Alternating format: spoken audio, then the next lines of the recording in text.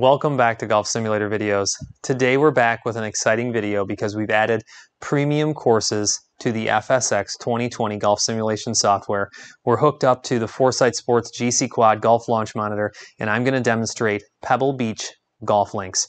All right, one of the most famous golf courses in the world, and one that I've actually been fortunate enough to play around a golf at. Makes it really special to see what it feels like in the simulation software. I picked out two of the most iconic holes that everybody knows. Number 7, which is the par 3 that goes down towards the ocean. Number 18, the challenging par 5 that's right along the beach with the cliff and a tree placed right in the middle of the fairway. You'll be able to see if I can manage to somehow pull off a par. Very, very difficult hole in my eyes. All right, so I'm also going to show you guys some features inside of the FSX 2020 software that I think are very valuable, not only for maybe just the individual, but also a swing coach that could be using this inside of a studio for instructions. So without further ado, let's go ahead and get started. Let's shrink down our swing video and get it out of the way. And if you guys haven't had a chance to subscribe to the channel, I always ask, please do. I appreciate it. And obviously there's a lot more content coming. Let's go into the play section. Let's select new game. Let's select Pebble Beach. There's a little preview of number 18 behind the green looking towards the tee. Very cool. We can deselect all of the holes by tapping the button on top. I'm going to select number 7, the 3, and then number 18, the par 5. We'll go ahead and select next. This is very cool. So I already have this selected, but I'll deselect it for a second. FSX 2020 has the ability to pull in real-time weather. So even though we're here in Michigan, I can select real-time weather and play the actual weather, all right, that is going on out at Pebble Beach Golf Links in California. Very cool. You can still adjust the time of day. You can, of course, adjust the green speed and bounce. We'll go ahead and click next. I'll play the rules like I played last time. I'll putt everything outside 6 feet. Let's hope I can get inside of there, but I'm pretty sure I'll be putting today. I'm going to leave practice mode enabled, which is one of the features I'm going to show you guys, which I think is just fantastic, especially on a hole like number 7. All right, so let's go ahead and click next. It's going to take you to the player list. You could add your players that are playing with you that day.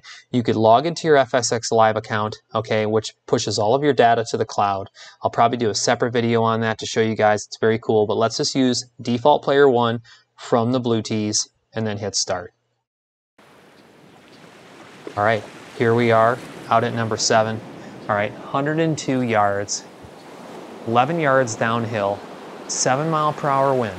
All right, now this is where it gets really cool. One, you can hear the ocean, you can see the waves crashing, very cool.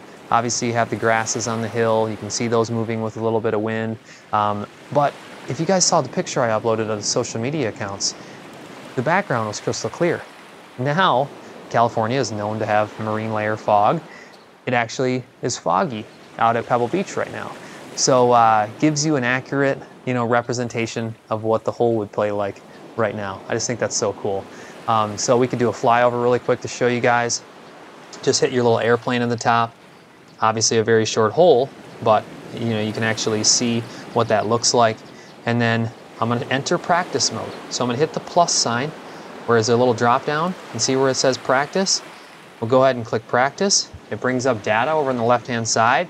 Now if I were to take my swing camera down just for a second, you'll see an X and an arrow. The arrow allows you to push that off to the side if you don't want it up, okay, and hide that data, all right? And then the X takes you out of the practice mode, all right? So that's how that functions. We'll go ahead and throw the swing camera back up, and let's go ahead and hit a few balls. So I'm gonna hit a few shots on purpose to show you guys what all is available while you're in practice mode. So if you were someone like a swing coach, you had someone in the studio and you're trying to have fun with some practice while working on things, what a better way to practice some short game than to be playing on number 7 at Pebble Beach. All right, and I'm going to show you how all the data is available, to do so rather than just hitting balls out on the range. So 102 yards, a little bit of a wind. I can play a soft pitching wedge, and it usually plays quite well.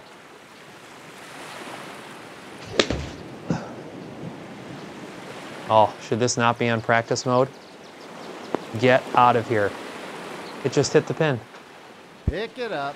It just hit the pin. I don't know if I've had a shot that good ever on this hole.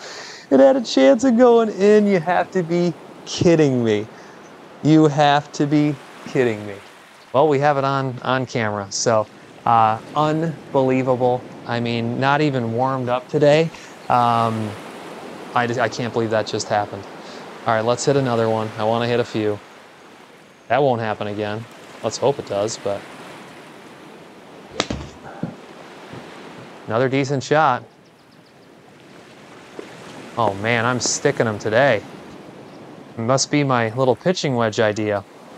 So let me show you guys why the data. I'll hit one more because I think it creates a cluster at 3. I'm going to show you guys how this works.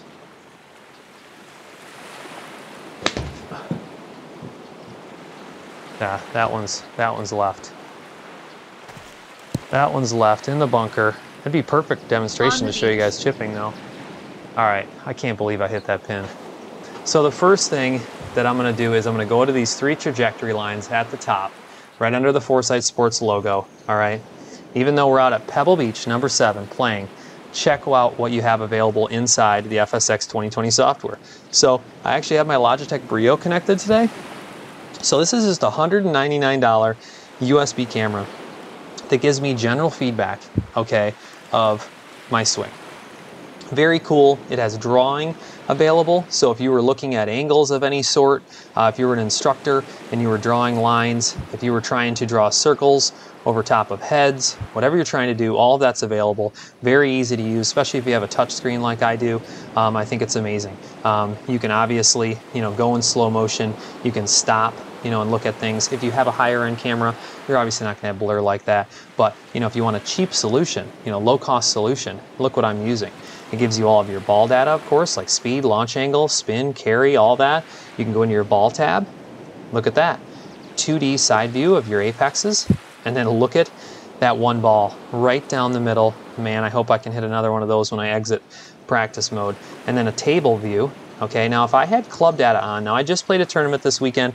I don't have fiducials on my club, so I don't have club head data turned on. But I also do that to really demonstrate you guys. I'm going to exit practice mode by hitting the X. That you don't, if you're looking for, the best cost solution to get yourself a GC Quad, you don't need the club head data add-on. You can add it later. All right, you could add the putting analysis later, and you can still play simulation golf without that because it's using all 4 cameras to read the ball data. All right, so I think that really shows that if you're an instructor or an individual, either or, you can be out here on your most favorite holes practicing, all right, and have all of your data available like that. I think it's great. I think it's a huge value. Now here's the question. Can I actually hit another shot like the one that I hit and get it close to the pin? I can't believe that hit the pin. We'll be able to see right now. Here we go. The one that counts. I think that's going to be short. Well, I'm on the green, guys. Unfortunately, the one that counts wasn't right next to the pin. But for demonstration purposes, it's perfect because I get to show you guys putting. So what I'm going to do now is I'm actually going to turn the grid on right left of the camera. You'll see the little, almost looks like a diamond, all right, with the grid, and it will show you how the green undulation is and how that break is. That's a pretty heavy right to left putt. All right, so I'm going to need, I like how the flag is actually blowing the direction of the wind. That's pretty cool. I don't think I've noticed that before. Someone might have commented it, and now I've been kind of paying attention to everything more. I read comments that people notice. I just think that's really cool. So let's see what we can do here. Man, that's a heavy break. It's 18 feet 5 inches. Let's see. I'm going to aim right there. 18 feet 5 inches, it's flat. Let's see what we can do. It's just over 10 feet to my screen, just so you guys understand. And of course, putting.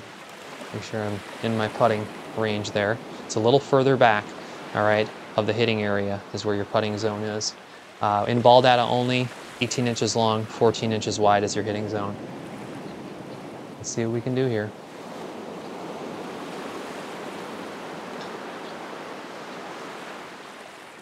I got it there. I got it there. Pick it up. Just a little too hard. I think it would have broke a little more and I would have had a chance. But I walk away with my par. I'm even. And now I'm on my next favorite hole. And something I'm going to point out while we're sitting on the tee box. something they did with FSX 2020 that I appreciate because I've been at this golf course is they have taken the time to place every item uniquely and to represent what it looks like at the actual course. So the houses look like the houses that are there. The clubhouse looks like the clubhouse. The trees are the right height and the right shape. I've noticed that as I've messed around with this, and that's something that I appreciate because if you've been to these courses or you haven't been to the courses and you want them to represent what they are, I think that those type of things are really important, and they've done a good job of that. So this is a challenging hole, guys. So it has me aimed just left of the tree, which is really where you want to be. 266, all right, I'll carry, which if I get a hold of it, I can carry it that far. That's really where you want to be. And then you have a long layup, all right? I'd love to say I could hit it over that tree. Not me. Not going to happen, all right? I know if you watch, on TV, the guys are crushing it from the tips, and they're getting it past that tree. Some of the short hitters were ending up in that bunker to the right. I was able to go out to the U.S. Open and watch the pros play this course. It was incredible. I mean, it was just incredible, the things that they try to do out on these courses. All right, I have not swung a driver. Let's hope I can just keep this thing reasonably in the fairway. It's a par 5.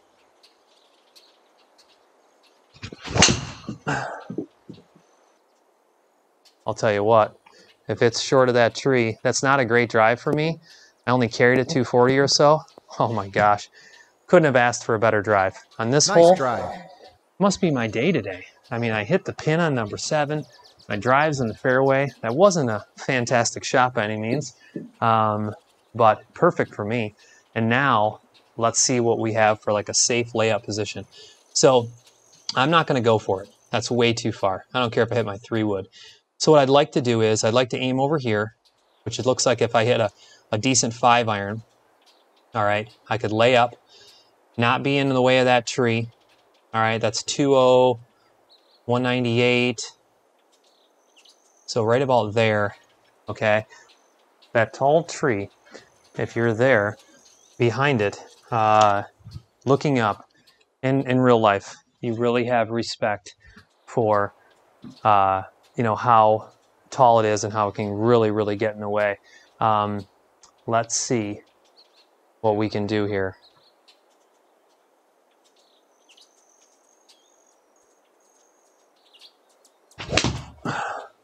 That was a 5-iron. Now, is it going to get there? Okay, that's where I wanted to be. But man, was that close. Wow. Wow, that was really close. All right. So let's see now. How far out are we? 60 yards. Okay. I mean, this is a par 5, so playing it safe here. I like this. Now, notice how the grid's still on? Because it shows you how that green's running. So 60 yards. It's running down to the left. 4 feet uphill. I have a 58-degree wedge. Let's see what I can do.